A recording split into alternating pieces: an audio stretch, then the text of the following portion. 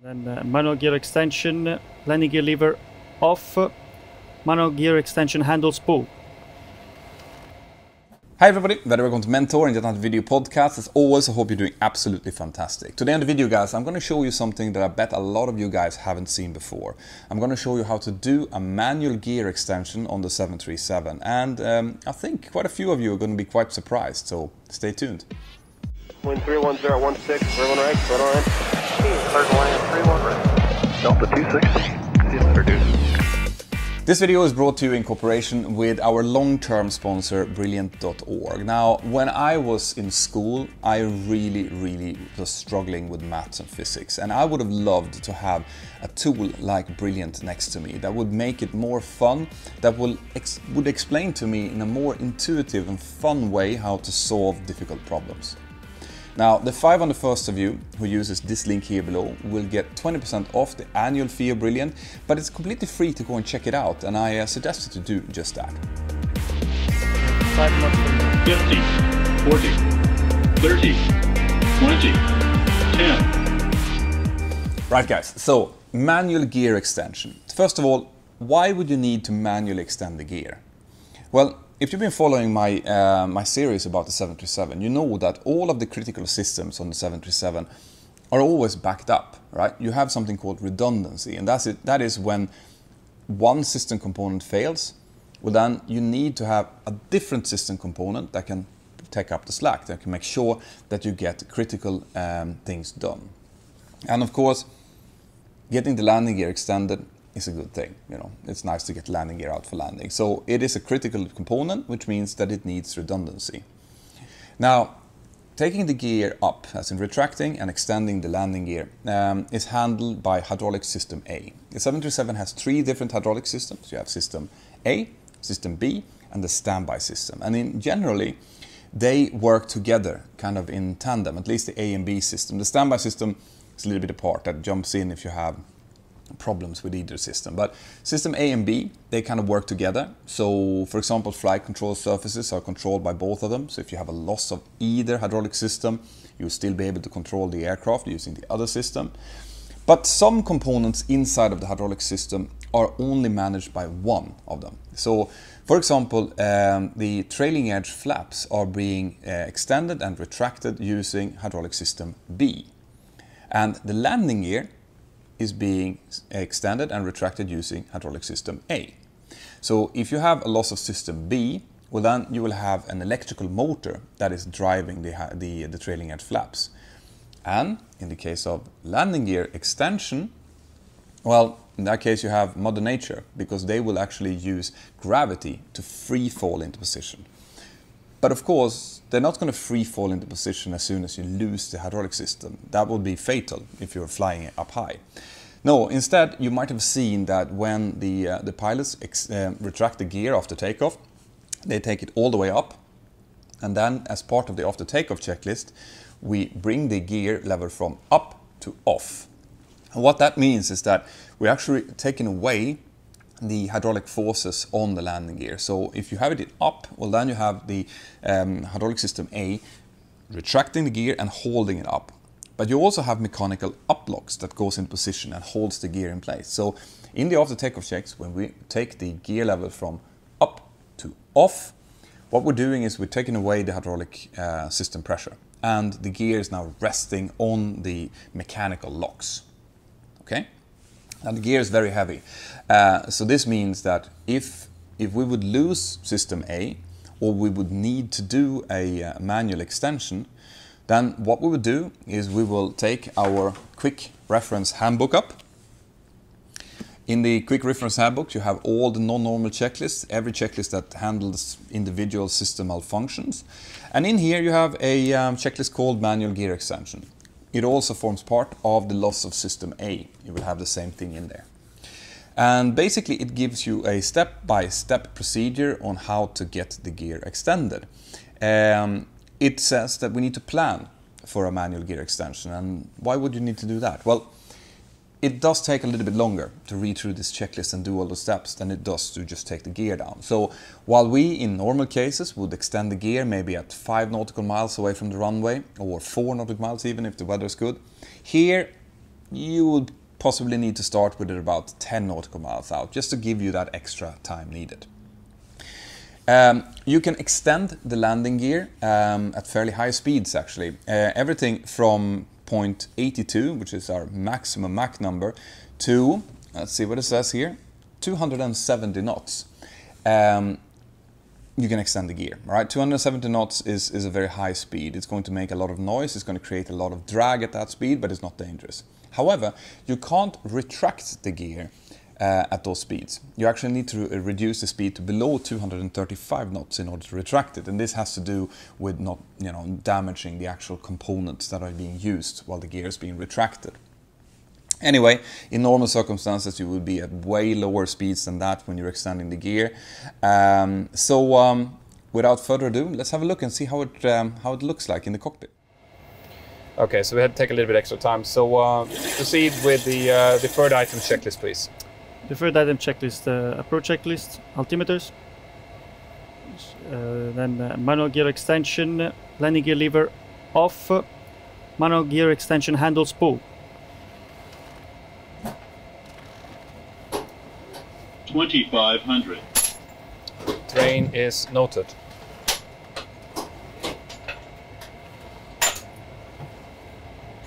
The uplick release is when the handle is pulled to its limit. The related red landing gear indicator illuminates, indicating uplock release. Wait 15 seconds after the last manual gear extension handle is pulled. Sorry. And landing gear lever down. Down. Manual gear extension completed. Thank you. So, continue with the deferred items landing checklist, please. Landing checklist. Engine start switches. Continuous. Continuous.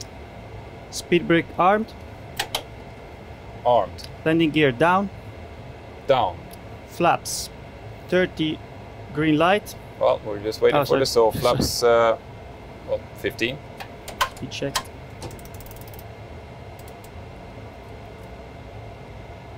Flaps 15 set. And flaps 30. Speed check.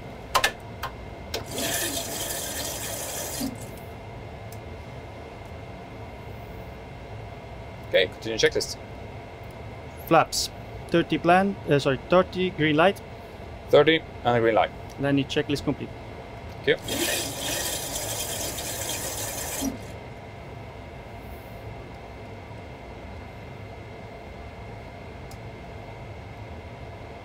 $1,000 stabilized.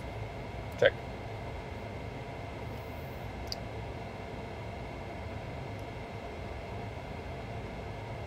It's a 1000. high vibration, as discussed before. It's a spurious warning. Check. That's what we got from the tech log. AFM.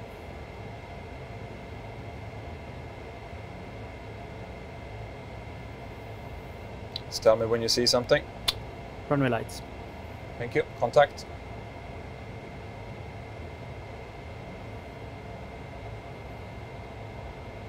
Disconnecting. AFM. Check. 500. Check.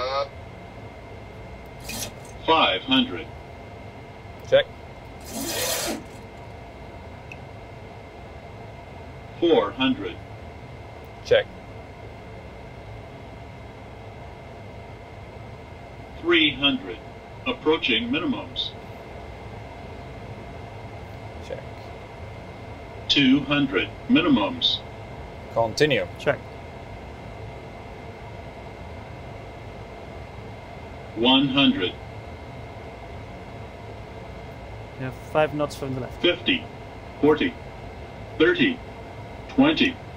10. Speed brakes up. 2 reversers. 73%.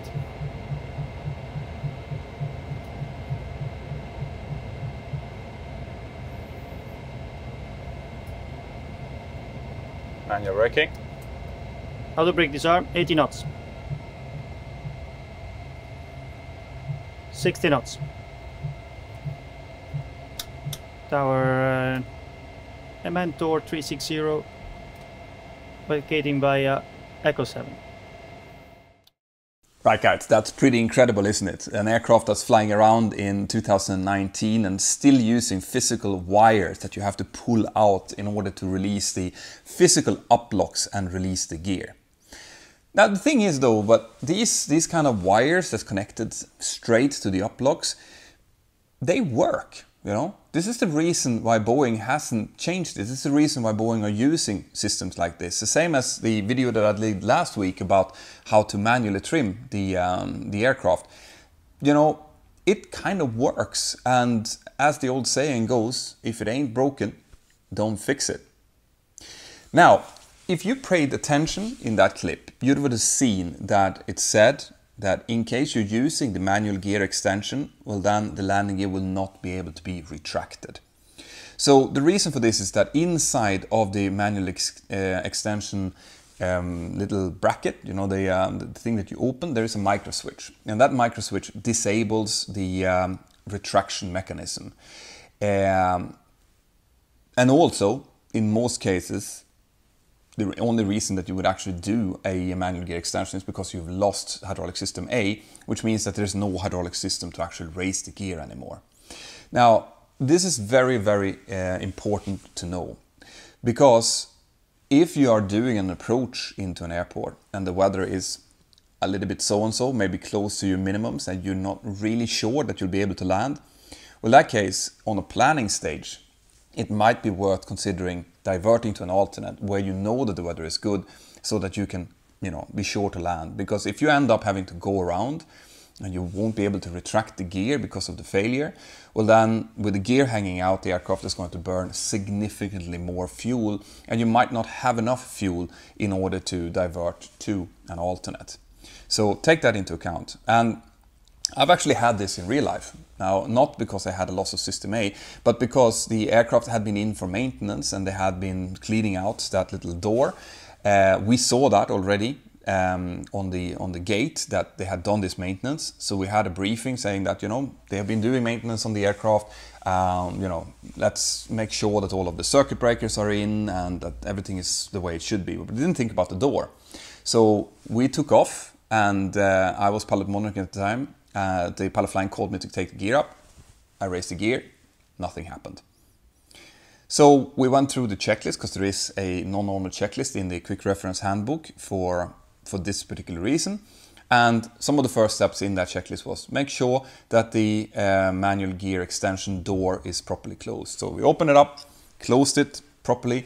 Now the door obviously was closed, but the micro switch hadn't activated properly. So when we kind of pushed it down properly, well then after that we could raise the gear and continue.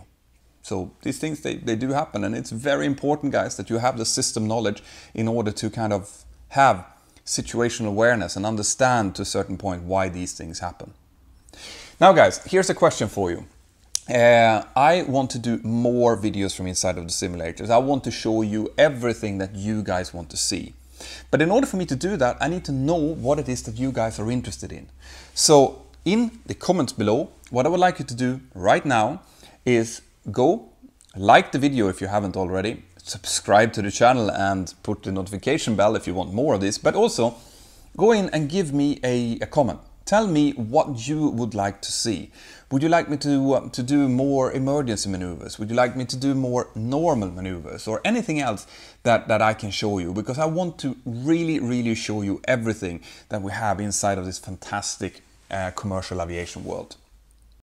Now, I would like to send a fantastic thank you to the long-term sponsor of this channel, which is Brilliant.org. Brilliant.org has been helping me create content for you for almost 2 years now, and I'm really proud to have them as a sponsor, because I know that they are providing a service that will help you increase your knowledge in 2 key areas that you will need in order to, well, succeed in your flight training, but pretty much any technical occupation that you want to go for.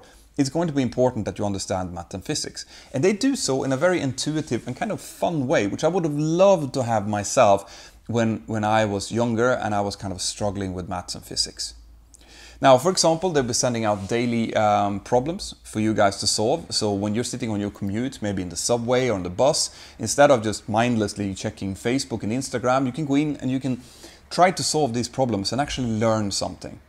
Another feature that I really like are the different courses inside. So a course that I really recommend for you guys are Physics of Everyday. Because in there you will learn things that's happening around you. Things like, meteorology. Why do the hurricanes turn the way they do? What's the mechanism behind that? Well, the 501st of you guys who uses this link here below will get 20% off the annual fee of Brilliant, but it's completely free to go and check it out. So I recommend you to do just that. And also guys, before you go, as always, I want you to go and join up in my free Mentour Aviation mobile app. It's available for both iOS and Android. You have the links in the description here below. And we have a fantastic community in there, a really, really positive and constructive community where you can go in and ask any question that you like. I am in there every day answering questions, but there are other commercial pilots in there as well from all over the world. There are flight students in there, and there's aviation enthusiasts and people who are afraid of flying as well, who can go in and get an immediate answer to what is that sound, or why does it feel like that, or what is that? This is what I'm trying to achieve, guys. I want to have this forum for you, and I'm improving it every day. If you go in there and you're kind of, interested in getting some instruction directly from me, well, then you can get a collection. The all-in-one collection is only $5, and that will give you 2 hours of instruction with me where you can look around in the cockpit using 360, either by kind of scrolling with your finger, or you can move your phone around, or if you have a cardboard headset, you'll be able to put your device into that headset and it will feel just like you're sitting on the jump seat together with me when I'm doing things like a full setup of the 737 or a rejected takeoff, an emergency evacuation, or TCAS maneuvers, Cat 3 approaches, things like that. And remember, go in, put your comment in and tell me what you would like to see next. Have an absolutely fantastic day and I'll see you next time. Bye-bye.